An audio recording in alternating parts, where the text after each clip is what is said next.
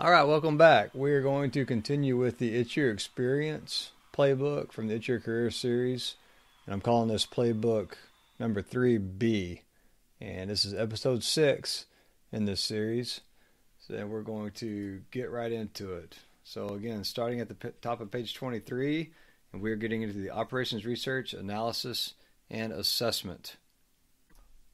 The operations research, OR subspecialty, is a complementary skill set to the traditional supply core lines of operation, with significant opportunity to enhance the performance in any functional area. There is neither a billet nor job within the field of logistics or the Department of Defense where the tools of operations research do not find applicability. So then, what is operations research? At the most fundamental level, an OR analyst is educated in the application of our problem-solving techniques to real-world problems. The outcome of his or her efforts is the development of decision support tools and procedures that help people and organizations make better choices when facing challenging problems. OR provides the tools to remove the go with your gut sentiment and enables leadership to have a clear understanding of the why one option is more beneficial than another instead of just the what. The major disciplines within OR are all quantitatively intense: statistics and data analysis, probability and simulation, optimization and warfare analysis, logistics. And here's a quote from the former chairman, Joint Chiefs of Staff Analytics from September 2010, Admiral Mike Mullen. One of the great things that the graduate school education in OR taught me was how to think much more critically than I had before and really to frame a problem. Where that really helps me in this job is being able to still frame a problem in my mind and to look at it differently than many of the people who bring those problems to me. Close quote. The military uses OR at the strategic, operational, and tactical levels. As Admiral Mullen states above, OR improves decision-making and facilitates insight into problems, whether that problem be combat fire assignments or budget programming. OR applications cover the full spectrum of military activities from policy analysis to tactical weapon selection. The most basic OR problem is the matching of limited resources to unlimited requirements in a way that will achieve the best outcome for all parties. Some specific areas of focus include force structure composition and modernization, such as the question, should Navy buy new ships or increase investment to lengthen usable ship life? Another area is logistics. How much repair parts inventory is sufficient for a deploying unit? How much airlift do we buy to support an exercise? Third area is human resources. What should our recruiting goals be? How much incentive bonus is needed to influence sailors to stay Navy? How many people do we need for a 313-ship Navy? More flight operation scheduling. 3 aircraft, 15 missions, prioritize, execute. Intelligence. What search patterns should be utilized to provide the most imagery from a UAV, unmanned aerial vehicle? And lastly, weapons program management. What will this weapon cost over a 20-year life cycle? What is the operational availability? How does that impact the number of platforms we should buy? Within the supply corps, OR practitioners find their skills in great demand at virtually any activity. Specific operation research coded billets exist at OpNav, in the Assessments Division, Readiness Reporting, Spares Policy, at NASUP Headquarters, at NASUP Weapon System Support, in Inventory System Modeling, in both fleets, as well as joint opportunities with the Joint Staff, Defense Logistics Agency, United States Transportation Command, and Geographic Combatant Commands. Supply Corps officers interested in an operations research subspecialty must pursue this certification through graduate education at Naval Postgraduate School, Monterey, California. There is complete details on the OR program and curriculum through the Naval Postgraduate School website. Prerequisites for enrollment in the Operations Research Master Program include a bachelor degree with above average grades, completion of mathematics through single variable differential and integral calculus with above average grades is considered minimum preparation. Students without these quantitative prerequisites will be accepted in cases where their undergraduate records indicate they are exceptional students and there are other indicators of potential. An academic profile code of 325 is required. Waivers may be requested and obtained with a 1-quarter refresher. And I've got a quick caveat on that for you personally. So I went to postgraduate school in Monterey with an academic profile code of 123. Lots of science in my background, had to up through differential equations and calculus 3 in mathematics, and I didn't make it through the OR program there. It was way too much, way too quick, and without some probability and statistics already in your background, I found it very challenging personally, and I would have rather had been told probability and statistics were a precursor requirement for that program. But feel free to reach out. I know a lot of operations research graduates who did fine in the program, and I'm glad to connect you. So reach out to me and let's talk. All right, top of page 5, onward. Top of page 25, onward we go. The educational program is an 8-quarter course of study, including joint professional military education, with entry dates in March and September. In general, students attend a 1-quarter mathematics refresher prior to entering the curriculum. And note, I did not get that math refresher, and that was my problem. This course sequence begins in January or July for the March or September start dates, respectively. The requirements for the Master of Science in Operations Research degree are met en route to satisfying the educational skill requirements of the curricular program, as well as service intermediate level professional military education and Phase 1 joint PME credit. The Military Operations Research Society, MORS, is a professional organization for analysts in Department of Defense and national security related issues.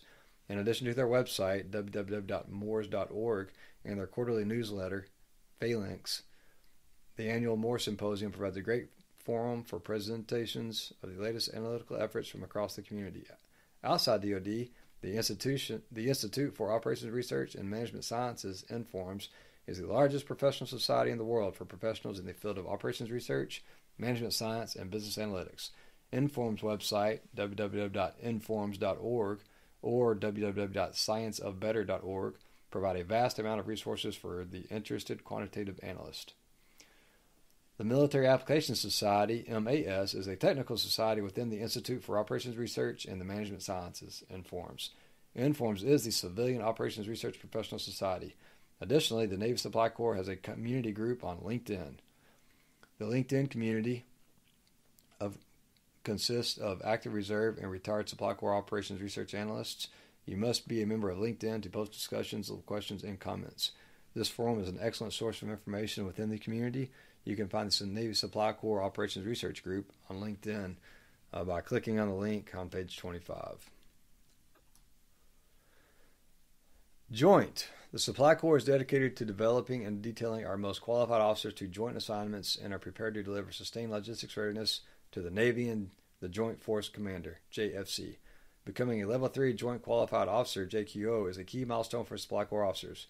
Qualification as a Level 3 JQO requires supply officers to complete Joint Professional Military Education, Phases 1 and 2, and a Standard Joint Duty Assignment, S-JDA, Tour or Experience Joint Duty Assignment, E-JDA. Joint Qualified Officers were born out of the Goldwater-Nichols Act of 1986. Further direction was provided in the John Warner National Defense Authorization Act in 2007, where it stated, quote, "The Secretary of Defense shall establish different levels of joint qualification as well as the criteria for qualification at each level. Each level shall, as a minimum, have both joint education criteria and joint experience criteria. The purpose of establishing such qualification levels is to ensure a systematic, progressive, career-long development of officers in joint matters and to ensure that officers serving as general and flag officers, GOFO, have the requisite experience and education to be highly proficient in joint matters." Close quote. Based upon the preceding passage, it is clear that joint qualification and experience are extremely important in the development of your career. For the Navy Supply Corps to remain relevant in the future, Supply Corps officers must have the training and experience to operate and excel within the joint environment. In building a successful career, one must consider joint qualification as an important milestone. Joint milestones today. The current model for joint qualification requires that officers complete JPME on 2 levels, Phase 1 and Phase 2, and possess joint experience that meets the definition of, quote, joint matters, unquote. Joint matters is codified in the National Defense Authorization Act for fiscal year 2007 as follows. Matters related to the achievement of unified action by multiple military forces in operations conducted across domains such as land, sea, air, space, or in the information environment, including matters relating to A. National military strategy, B. Strategic planning and contingency planning, C. Command and control of operations under unified command, D. National security planning with departments and agencies of the United States, and E. Combined operations with military forces of allied nations. Officer Professional Military Education Policy, OPMEP, Commander Joint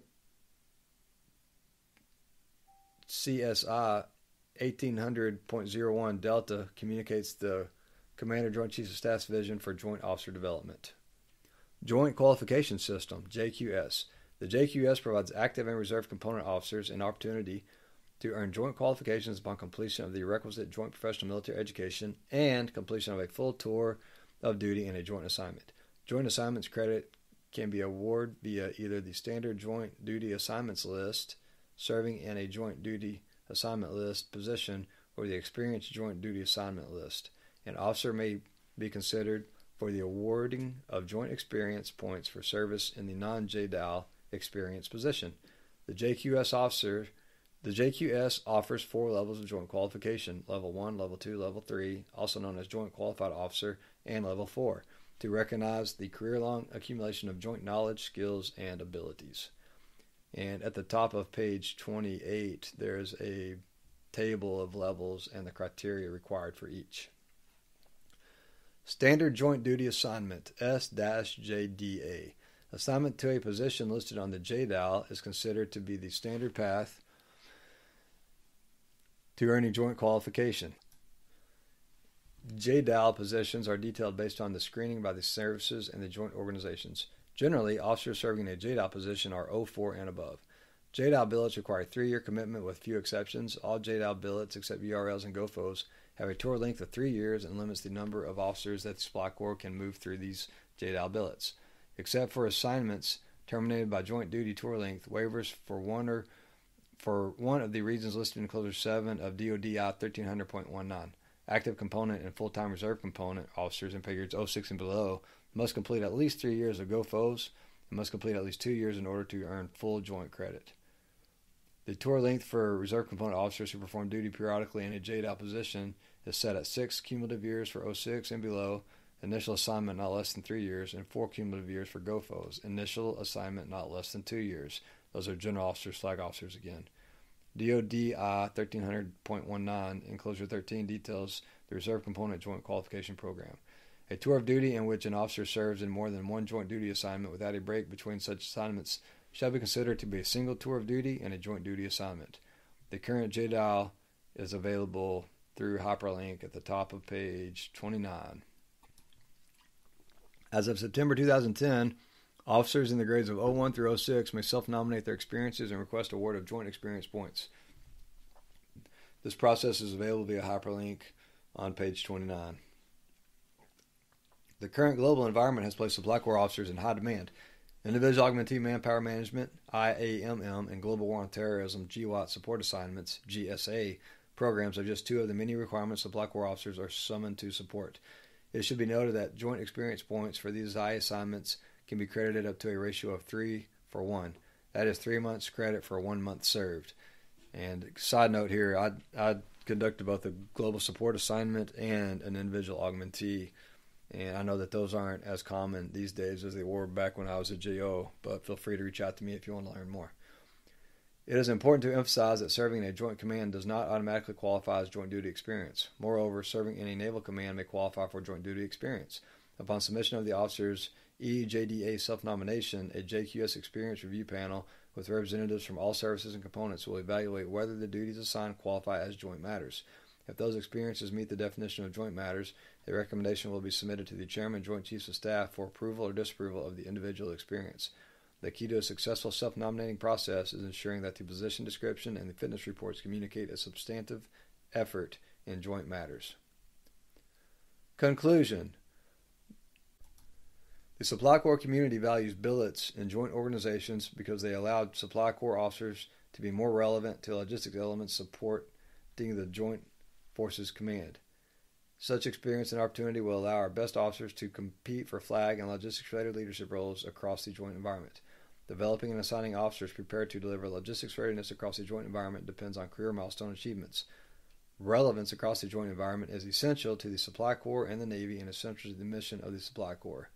And there's a handful of references that they list here. DODI 1300.19, CJCSI 1330.05 Joint Officer Management Program, DoD Joint Officer Management Program Fact Sheet, and the NPC Joint Officer Management PERS 45J website.